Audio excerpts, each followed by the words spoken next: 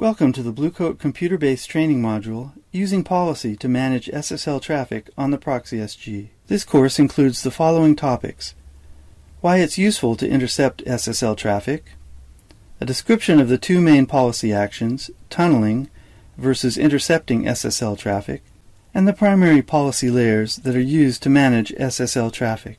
By intercepting SSL traffic, you can scan SSL encrypted traffic for viruses, worms, and Trojans and stop them at the gateway. Eliminate the SSL blind spot, gaining visibility and control over SSL encrypted traffic.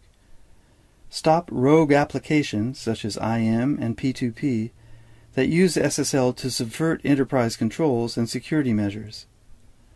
Prevent spyware from installing or communicating over SSL. Halt secured phishing and farming attacks that use SSL to hide from IT controls or to increase the appearance of authenticity. And take a granular approach to proxying SSL for applications of different trust levels and privacy concerns, either pass-through, verify then pass-through, or proxy with full visibility and control. With a client configured for transparent proxy connection, the ProxySG listens on port 443 for the incoming traffic, which is then handed to the HTTPS proxy service and passed to the SSL proxy. When the client uses an explicit proxy connection, the traffic arrives on port 8080, which causes it to be intercepted by a listener on the explicit HTTP proxy service. By default, the explicit HTTP proxy service uses the HTTP proxy, so if nothing else were done to the incoming traffic, it would not be processed by the SSL proxy and would not be decrypted. To change this, use the detect protocol setting in the configuration for the explicit HTTP proxy service. When this setting is enabled, the ProxySG identifies the HTTPS traffic and directs it to the SSL proxy for decryption and processing. There are three methods of handling SSL traffic coming through the ProxySG. Tunnel, do not intercept. In this method, in explicit mode, you are blind to what's going on with the traffic.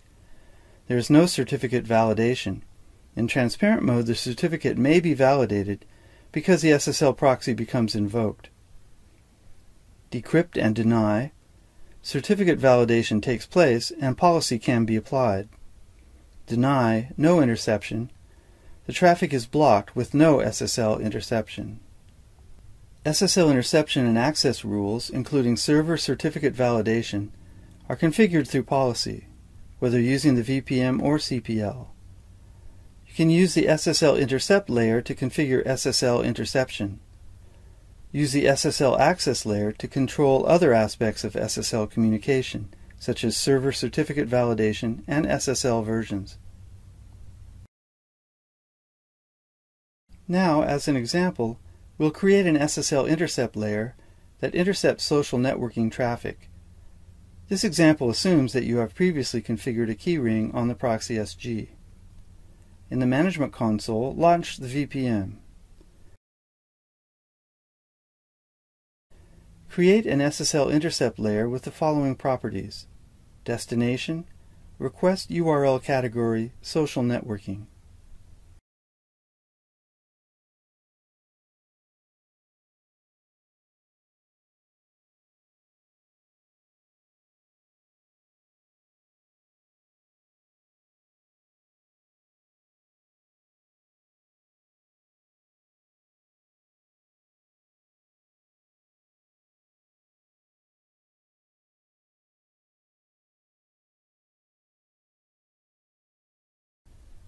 Action, enable SSL interception.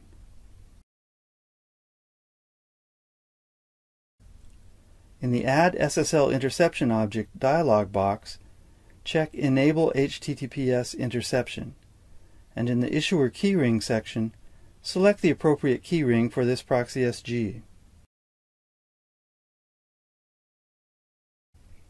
Install the policy. Close and relaunch your web browser and access facebook.com. Now, to confirm that interception is taking place, go to Statistics, Sessions, Active Sessions, Proxied Sessions, and click Show.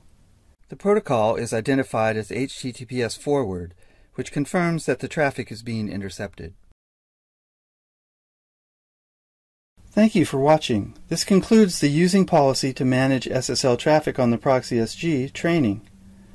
For more information on policy-related topics, visit the following Blue Coat resources: the knowledge base at bto.bluecoat.com and the customer discussion forums, available at forums.bluecoat.com. For additional questions or comments regarding this training module, contact us at training.books@bluecoat.com.